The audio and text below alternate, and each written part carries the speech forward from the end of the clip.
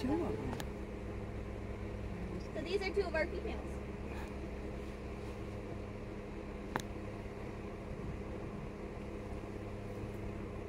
This is one of their favorite beds for sure.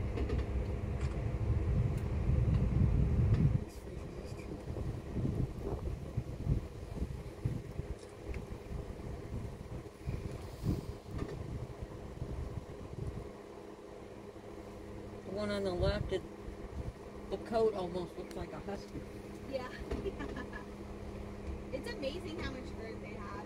Whenever we do vet procedures on them and stuff, like we'll do tick checks and they're like pulling through the hair, and usually the ticks nations and things like that, we have to like seriously part the hair as much as possible. It's so thick, it's amazing.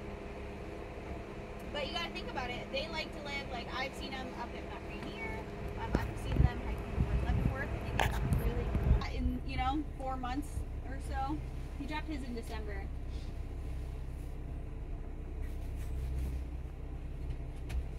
See the antlers right there? Oh, look at the size of those things. Oh my goodness. You also look like this one right there. That's like like just right a tree or something. See how his antlers Oh my are so goodness. much showing, so he's shedding his velvet right now. Oh, you're fine, man. Goodness gracious. Wow. See that one over there? The color is so nice. That brown.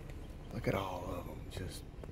So it's really honestly Wow. cool. It's really gory and kind of spooky looking when they shed that velvet off, because it does bleed. And This it one's kinda this just side, scrapes isn't off, it? but If they it's so don't have that thing on the head. Wow. Look at all these. It's just hiding. Wow. That's so cool. So like I said, so now breeding season is going to start in September. So the breeding season is September into October. And once breeding season starts, these guys aren't going to be hanging out like this anymore. They're actually going to be fighting each other. So they're going to be fighting their best friends in order to impress those females. So those antlers are kind of specially designed to lock and then unlock. So it's not necessarily a fight to the death, but it's a fight to show who's more dominant. They also will do a bugling noise, which is like one of my favorite vocalizations. If you've never heard it, you should absolutely look at it. They also like to urinate on themselves a lot. They like to scent mark. They have these really cool scent glands in the corner of their eyes. And they'll rub those on trees and things like that. They're also going to rub those big antlers on trees. And so you'll see some rub marks on some of our trees out here.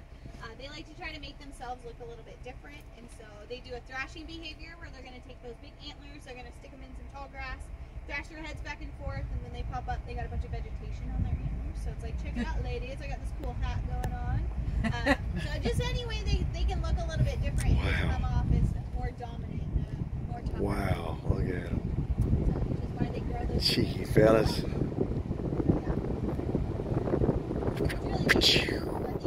Terrorize the dude. Sometimes they will follow him.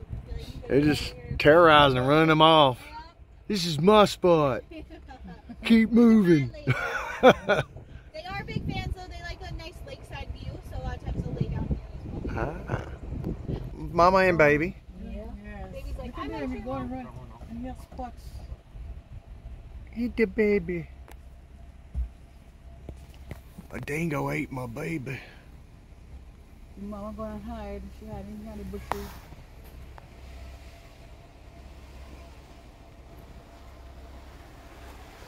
glad that we got to see him. Stuff you too, Jordan. We're out for now. And you guys have so much more stuff to go check out in the core area. In there we have our black bears, our grizzly bears, we have our wolves, foxes, wolverines, which are some of my favorites. Eagles and owls. Yeah, the eagles and owls. We got our beaver. Much more to go check out today.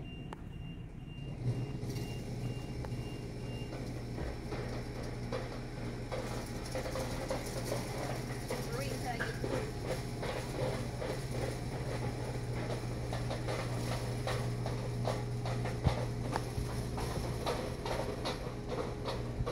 And it is such a beautiful day out today. Mm-hmm.